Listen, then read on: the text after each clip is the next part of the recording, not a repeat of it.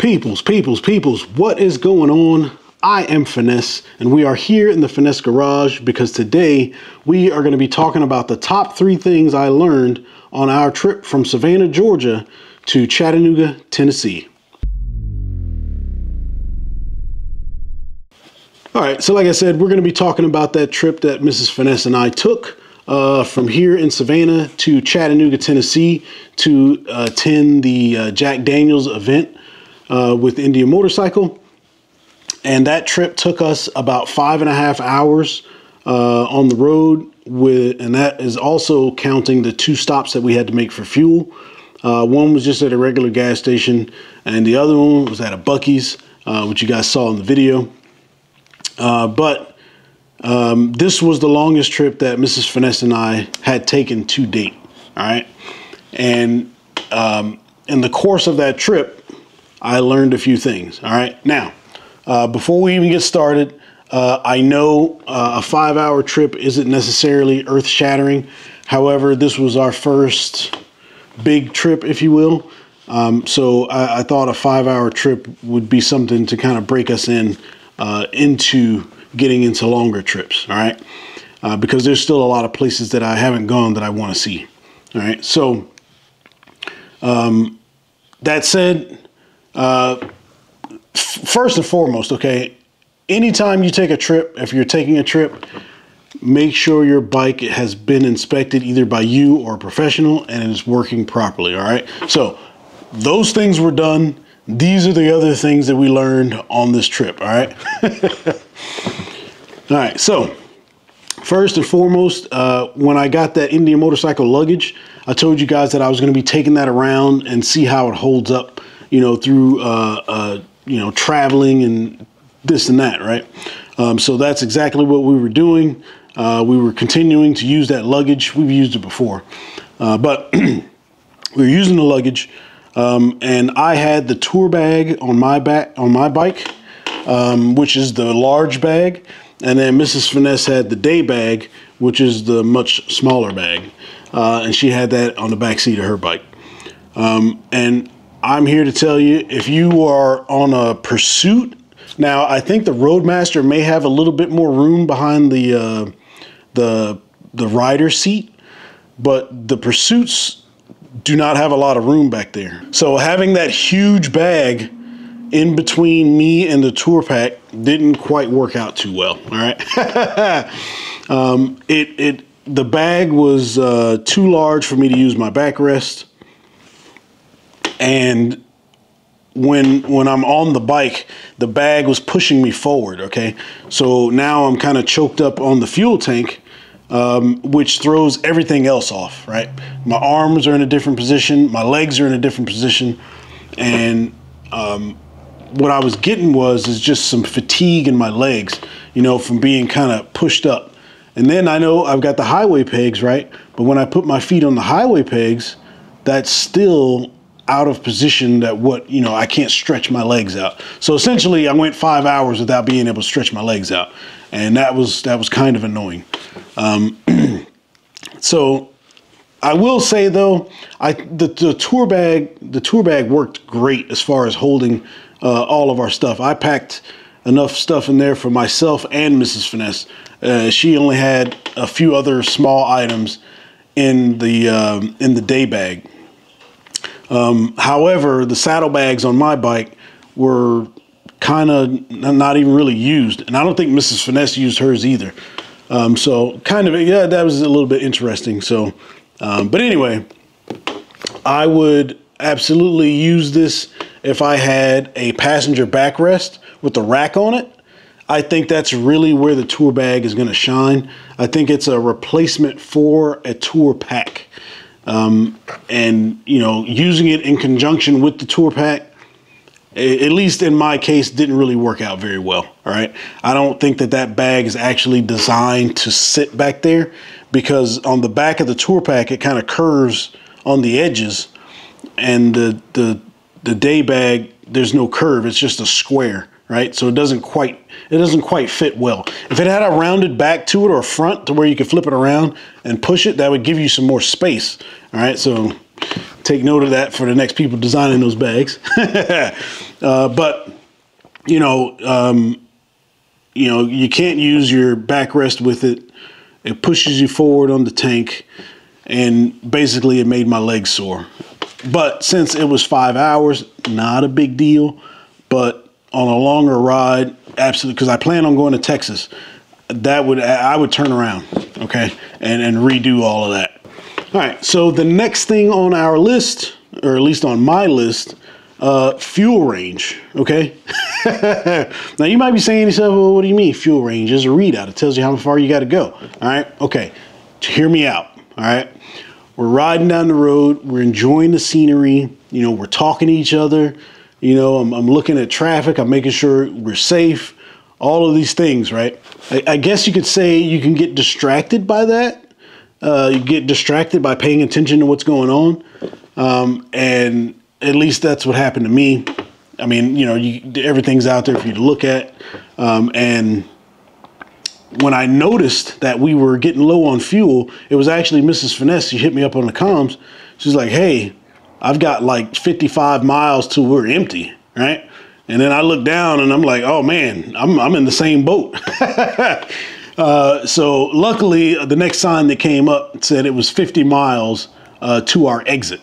So in between us noticing that we had about 55 miles of range and that exit at 50 miles was nerve-wracking, okay?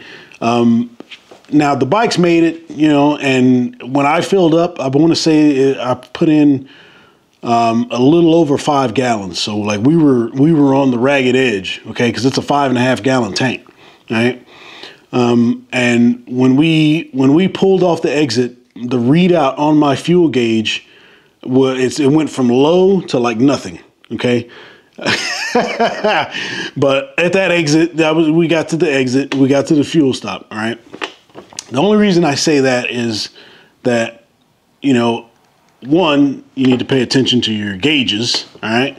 Two, I kind of wish there was a way to, adjust the notification warning or something, all right? Because when you're traveling, there's different ranges between gas stops depending on where you're going. So if I could say, at 75 miles, give me a notification, then as opposed to just when it's at 50 or 55, whatever it is, I can't remember, whatever it says low, it asks you if you want to be directed to the nearest fuel stop. But if you could program a fuel stop or program the bike to tell you when the fuel stop is, I think that'd be fantastic, right? But at any rate, we made it.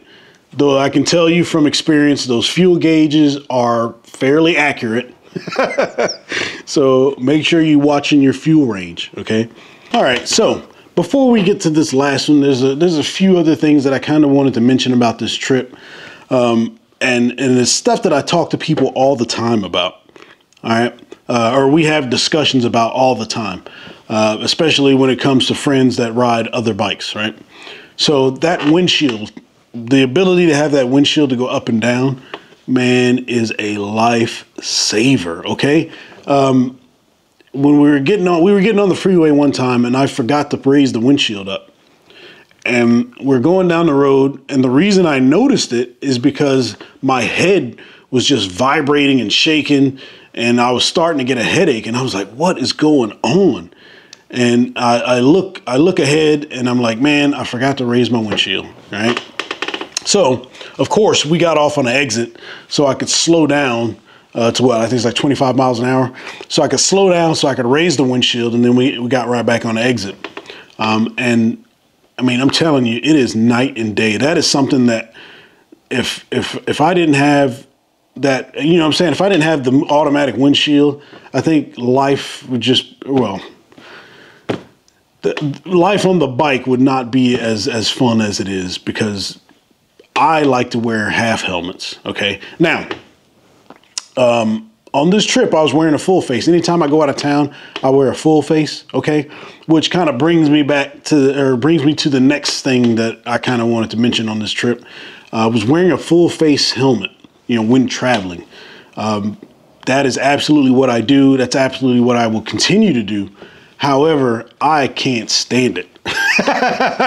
All right. Yeah, I can't hear the bike, you know, because I want to hear the exhaust. Some cars, not all, some cars when they're coming up on you, you can't really hear them until they're like right next to you. So I like that less. But you know, for safety, you know, I'm going to wear a full face helmet when I'm traveling in and out of town. All right. But those are just a couple of things that I wanted to mention. And that having that head shake and the importance of a windshield, the right size windshield, is going to go miles and miles when it comes to time to take a trip. All right. And since we've got those automatic windshields, you know, there's no swapping out or you know, measuring the right one or this, that, and the other. You know, you can have your style and your functionality as well. All right. But yeah. Yeah. All right. So the last and final thing that I want to mention about our road trip was taking breaks. Man, I am not one of those people that are trying to blitz through each state to get to where I'm going and say I did it in less than a day. I like to enjoy the ride. I like to, you know, feel comfortable on my rides. And taking breaks is just a part of it. You know, if you want, I mean, you can even stop at like interesting places or you know, plan out your hotels where you can kind of get out and walk around, those types of things. But getting off the bike for at least 30, 45 minutes, I think is going to do you some justice. It'll give you a chance to kind of, you know, move your body around and you know, make sure everything's nice. But taking breaks even though we only took 2, this was a 5-hour trip. Okay. And you know, just happened to coincide with our fuel. But taking breaks is just, you got to do it, man. That's gonna keep you alert, and it's gonna make the ride safer for you. All right. So, you know, you're not trying to fight drowsiness or anything like that. And plus you're just going to enjoy it more because you're going to be seeing things and doing things. For us as beginner, I guess, touring tourists, if you will, I think these were the biggest things that kind of stood out to me, as far as, you know, how to take these long trips. All right. So that's going to do it for my list of the things that I learned on our 5-hour trip. What did you guys learn on your first trip? You know, what are some of these experiences that you had? Are they similar to this, or am I completely out of bounds? All right. I would love to hear what you guys have to say. So just throw it down here in the comment section, and be sure to like, comment, and subscribe. Thank you guys so much for tuning in, and ride every day. And most importantly, make sure you're enjoying it. Peace.